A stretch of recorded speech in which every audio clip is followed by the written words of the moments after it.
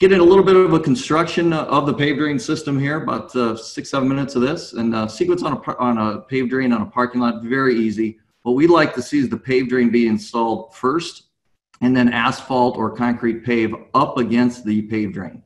Makes it very easy to do, and especially when you're talking about city streets. So this is a project that we're going over in Indiana. Base prep being done with the open graded aggregate. Compact, compact, compact. You got to get this stuff compacted. It's a big plate compactor on the left-hand side, pounding that rock into place. There's a lot of contractors out there that will tell you that open graded aggregate cannot be compacted. They're patently wrong. It can be compacted quite easily, and we're going to require that on every job.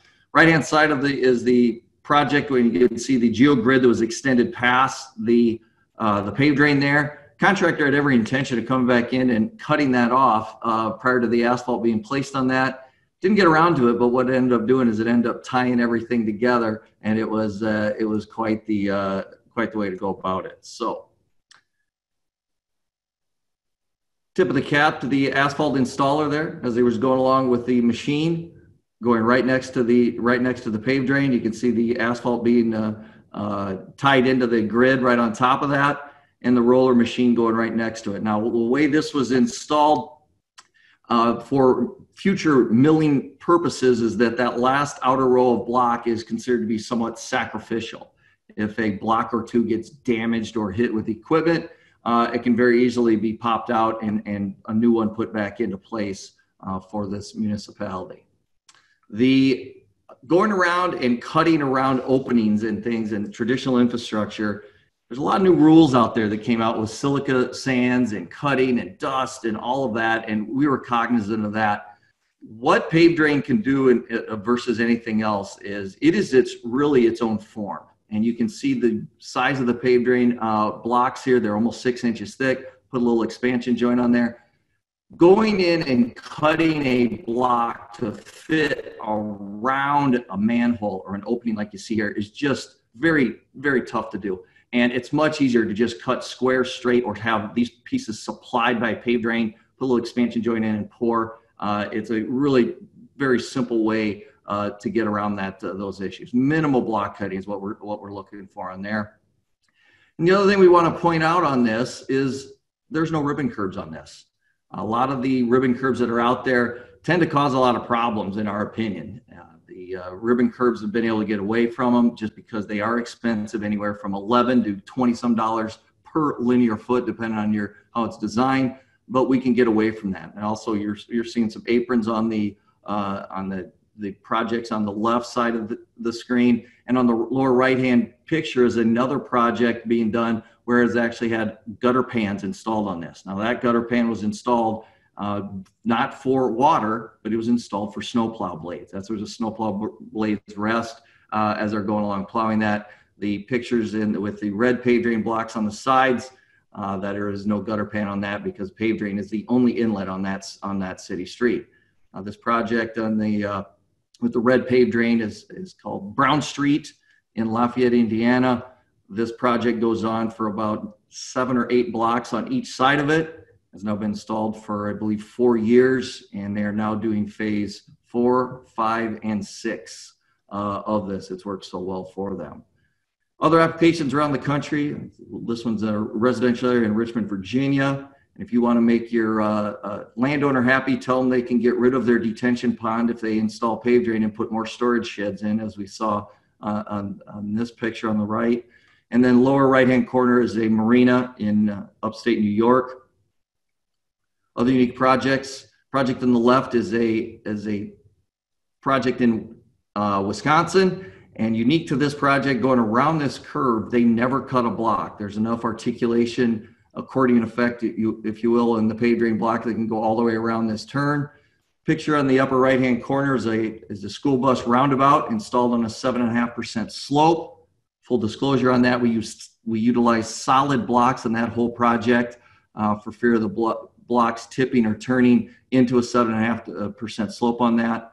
The picture in the lower right-hand corner is in Maryland, and that is a county highway. Posted speed limit out there is 45 mile an hour. I can assure you no one drives only 45 mile an hour on that.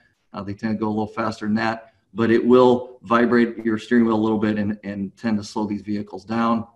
Residential application in the left, and then we can work with other infrastructure where we can take a pave drain project, drill through those blocks there, install the curb stop, and then pound the rebar through the curb stop, through the pave drain and down into the open graded aggregate.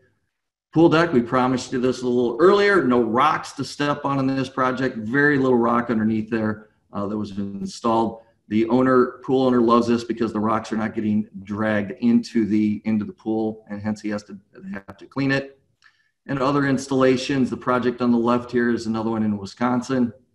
And then a lot of installations, you'll see the pave drains installed in the parking stalls. The county engineer had to reverse that because of the buildings next to the stalls were quite old, and they did not want any infiltration going near these buildings and for fear of getting into the basements. So they moved the pave drain to the middle. I'm required by state law to show you a Harley Davidson, and hopefully everybody will recognize we're doing that. And why this is key is because a kickstand in traditional asphalt can sink in a hot summer day, and obviously that is not going to happen on pave drain. And another project down in, I believe this one was in Lincoln, Nebraska. Alleyway project in Illinois. Unique to this is as the installation of it, where we put concrete on both sides. Very challenging for a contractor to pour this perfectly straight. I actually went in and cut about a ½ inch off of one side of it to get it nice and straight, so they didn't have to utilize any rock to spread the gap between there. Very neat application at National Arboretum in Washington, D.C. as a sidewalk. Another one in Baltimore. State of Hawaii has several of these projects going forward in 2020.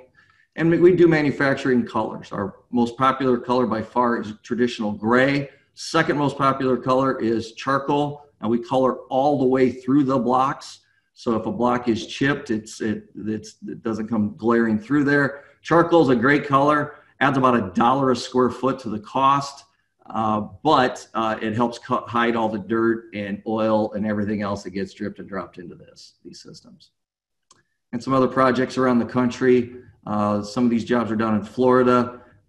Colored block of the gold nature in Melbourne, and another one in the lower left-hand corner in Florida, where they went with a red, white, and blue type of pave drain projects. And Chick-fil-A in the lower right-hand corner, where we've done about half dozen Chick-fil-A's across the Southeast. What we do on every project is we do a layout on each and every job. So we know exactly how many solid blocks, arch blocks, half blocks we are going to be supplying on this project. Keeps everybody in line in terms of shipping, and helps out the contractor, manufacturer, everybody all along the whole process. This is the project in Jefferson Street, this exact project. Unique to this job was the worry by the city engineer, then city engineer Mary Crite, of a sanctioned bicycle road race. That was probably her biggest issue or worry, not the infiltration, not the maintenance, was this sanctioned bicycle road race riding right over the top of the pave drain. She was petrified of a huge pileup, and what she personally verified, the racers experienced no ill effects from riding on the pave drain system. What it did for us is we can manufacture a green pave drain block. A lot of you have probably seen the green paint that gets installed in a bike path. It becomes very slick, and quite frankly doesn't work very well when it comes sticking to asphalt. We can make these green blocks.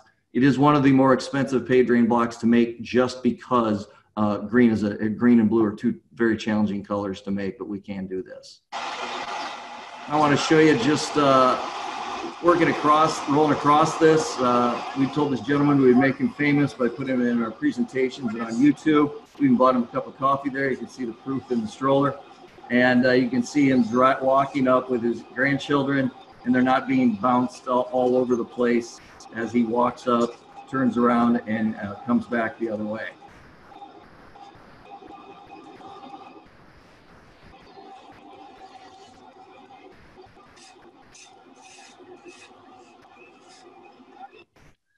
He was very fascinated with the whole thing. Logo blocks, these are not tiny little small logo blocks. These are big. They're again 1 square foot. We've had groups that have charged $1,000, $1,200, $1,500 per block and used them as fundraisers, as we were charging anywhere from $75 to $350 per block, depending on how much artwork went into it. It is also ADA compliant, and we've done 3.5 million square feet around the country. And our information and documentation is shown on the screen. If you have our email addresses and like to contact us directly, we'd be happy to reach out to you and get you a lot of information on this. I'd like to thank Chris Foley for participating in this. It has really brought a unique perspective to PaveDrain and what we can do for you and your clients out there. So with that, we will sign off and thank you.